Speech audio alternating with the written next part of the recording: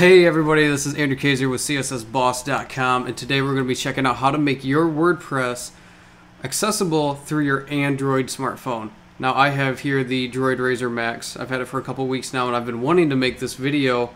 I just wanted to get home into my office before I did it. So here you go. You can see that I have the WordPress app installed, and this is the Razr Droid Max. So what we're going to do, and if you have an iPhone, I got a video coming up on that shortly. If I'm just click here, if it's there, it's there. So okay, what we got going on here is you have three options when you first start it up. You can start a new blog at WordPress.com. You can add a blog hosted at WordPress.com, basically if you've already got one, or you can insert your self-hosted blog, which is what we're going to do right here. I'm going to be setting this up on my website.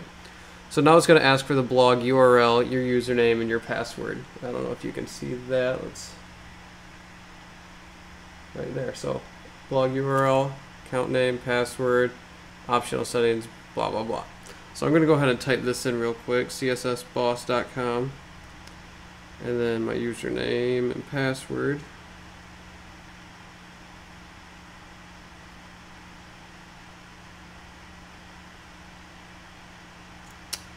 Click save. Now what you're going to see some kind of error pop up. So it says XML RPC fall XML RPC services are disabled on the site. An admin user can enable them at cssboss.com admin blah blah blah. Okay, so let's click OK. And now let's go up onto my website. We'll log into cssboss.com.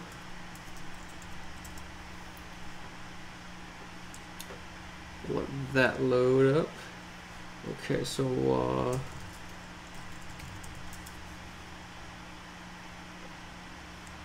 going along here.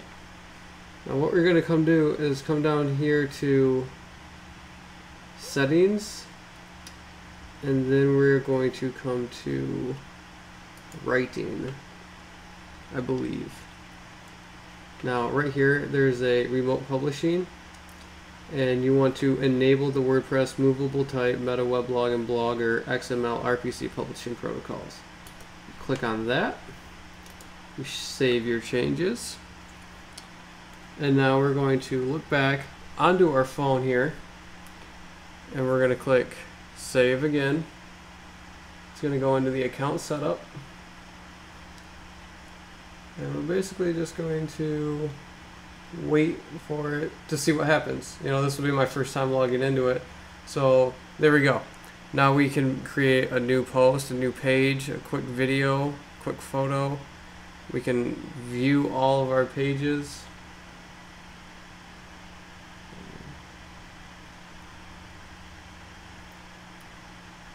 So yeah, we can this is a list of all of my pages that I've come up with. You can see some of the projects I'm working on with monitoring and my source code. So let's see what we can do. You can have multiple blogs. That's kind of cool. I don't know, that must be create new page. Nope, that's just add new anything. So let's go to our dashboard. You can check it out.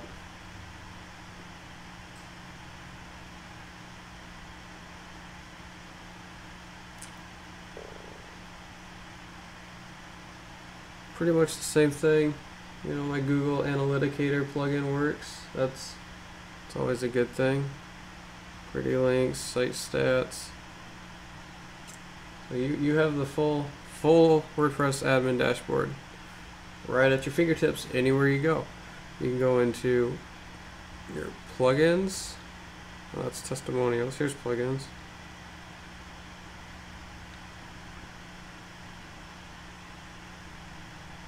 Come in here and activate and deactivate. I wonder what widgets look like.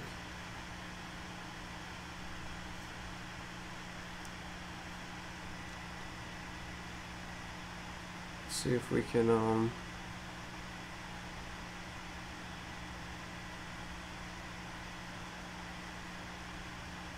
not sure how to drag and drop widgets on here, but I'm sure that'll be all worked out in the future. But if you guys have any questions and are receiving any errors on how to set that up, hit me up, and hopefully you guys are able to blog from your cell phone now. Thanks a lot for watching. Andrew Kaiser with CSSBoss.com. Peace out.